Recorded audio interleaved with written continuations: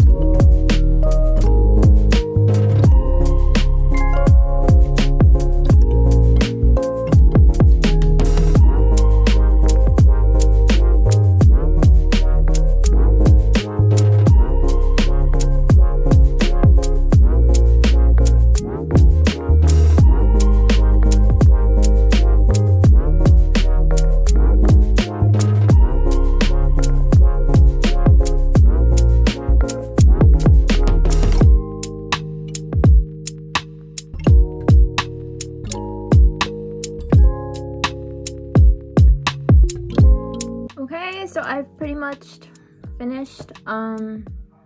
This is my first time trying to do something like this, so I tried, not my best. I will make sure next time I make smaller hearts, or I can just get like little small stickers and like do it better. But thank you guys for watching. Happy Valentine's Day to all of you guys. I love you guys so much. I hope you guys love this video. Please give this video a thumbs up. Also, make sure to comment down below in the comment box all these pink hearts. Spam me with pink hearts, that's all I want.